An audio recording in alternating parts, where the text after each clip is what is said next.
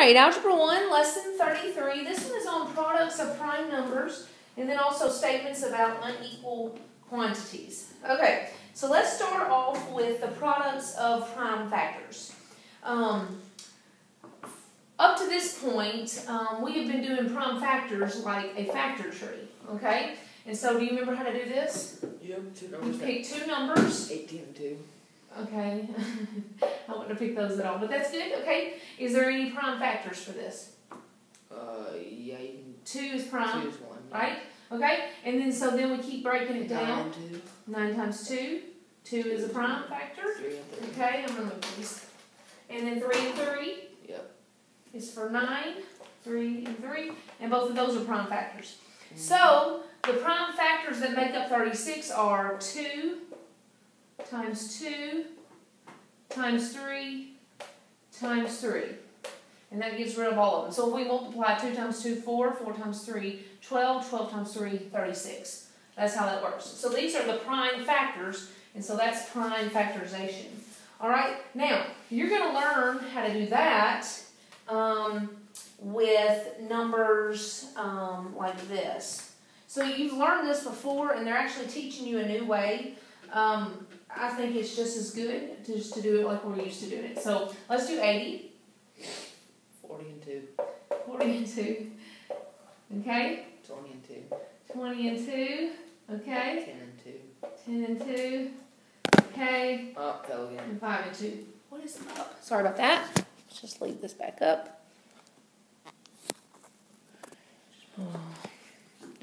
All right, we're going to try this again. Hopefully that works. Okay, so then 5 and 2. All right, and so the prime factorizations for this one would be 2 times 2 times 2 times 2 times 5. times 5. 1, 2, 3, 4, and 5. Okay, good. All right, let's do one more. 147. This one's a little bit harder. So just think to yourself, what number do you think? I'm going to pick 7 just because it ends in 7, so I'm thinking it might work. Okay? So 7 times something, so let's go 7 and 147. And that's 21. 21 and 7 equals that. 7 is a prime number.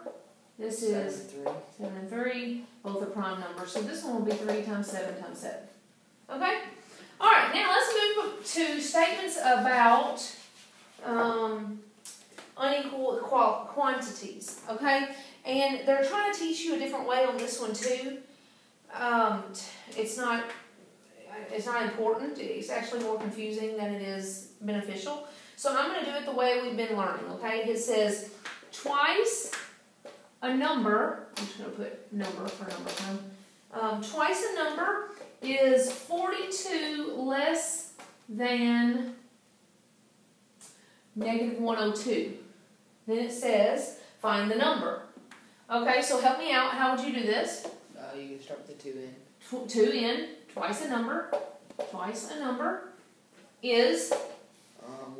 Negative 102. Negative 102 minus 42. He did that exactly right. Whenever you see 42 less than a number, you always want it to be to the right of that number because then this says negative 102 minus 42. 42 is less than this number, so it needs to come after because it's less than that. Got it? So we would just then go from here and try to find out what n is. Okay? So I would go in and answer 102 minus 42, which is plus a negative, which ends up being what? 144. Yep. Negative 144 equals 2n. And now this says 2 times n. Divided by 2. So since this is times 2, we're going to move it across, and it'll be divided by 2. And then n equals... It equals 72. 72? Yes. Negative 72. Negative 72 once we get our answer. Okay? See how you do that? All right, so we're not going to finish out the rest of the problem from here. We're just going to come up with the equation. Okay? So let's listen to this equation. Here's what it says. 5 times the number is 72 greater than the opposite of the number. How would you write this? 5 times the number. Oh, 5. 5n. 5n, yeah. 5 times n, or you can put 5 times like that. 5 times n is 72 greater than the opposite of a number. 72 plus negative n. Okay, but because it's 72 greater than something n? 72. Okay, so the opposite of a number, negative n, and then it's 72 greater than that, plus 72. Okay? So that's how you would work that, and then you would eventually try to find just n, even though you have this negative sign in front of it. Okay, the answer would actually just be the n, not the negative. You understand that? What I mean by that? Yeah. Okay, so if it helps you, you might want to put a 1 right there or something like that, but eventually you'll get this, okay? So how would I actually work this if n's here and n's here? What do you think? Well, if I bring... Well, you could, it'd be like a negative 1n. Negative 1n. So then you could put the 1 on the other side.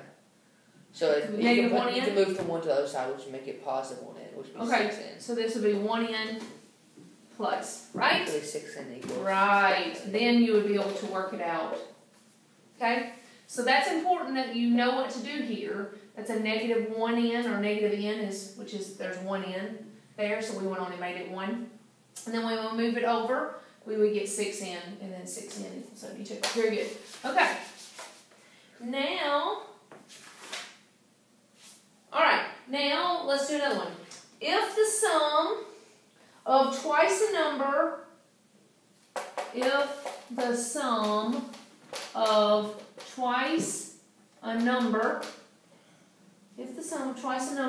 and negative 14 is multiplied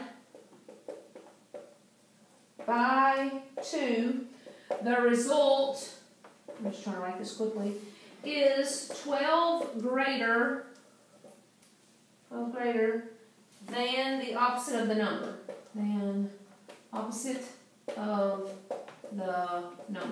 Okay, let's break this down. 2n. If the sum of what? 2n plus negative Twice a number, 2n, plus negative 14. and negative 14. We're trying to find the sum of twice a number and negative 14, is multiplied by 2. You do like the quotient. Yes, we're going to multiply that whole thing by 2. This is multiplied by 2. The result is, which means equals, negative n plus 12. 12 greater than the opposite of a number. The opposite of a number is negative n, and then it's 12 greater than that, plus 12.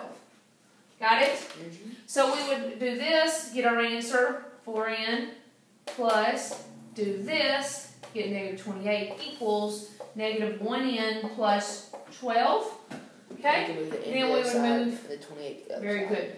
We would make this negative 1n to a positive 1n, and then this negative 28 to a plus positive 28, and that gets rid of that, and that gets rid of that. And then we have 1n plus 4n, which equals 5n, and then 12 plus 28 is 40, and then n would be 8. Okay? That was just a quick little version of that. Alright? And then we have one more. Make sure you're getting it. Okay? 5 times a number is 21 less than twice the opposite of a number. Okay? 2n minus 21. Okay, time out. 21 less than, so we know it's minus 21 of something. Twice the opposite of a number. So I'm going to put opposite of a number twice that, which ends up being negative 2n. You're right. Okay? Minus 21 equals 5n. Okay? We bring this across the equals, so it becomes 5n plus 2n equals negative 21. 7n equals negative 21. And this is 7 times n, so we divide by 7. And n equals negative 3. Got it? Yeah. All right. That is lesson 33.